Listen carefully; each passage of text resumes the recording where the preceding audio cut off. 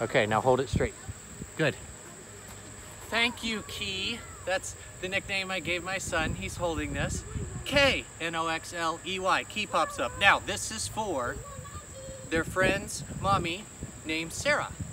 And my creative side, my brAinSOUL side is always on. I'm so thankful for SchoolHouseRocks inside of the hAbitFACtory. And I said to her as I was walking away, because she's amazing, I said, "Thank you, sir." And it sounds like I'm saying sir, but thank you, Noxley. It sounds like, and I love his energy. Maybe it's his brAinSOUL's on and it's telling you that this is important. So, with that being said, good jump.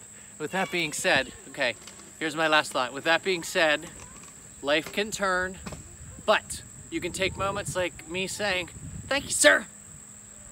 It sounds like sir. Well, yeah, I'll say it to all. If your name is Sarah or sounds like that, okay, that's good. Straight up, buddy. Straight up? Yeah, good.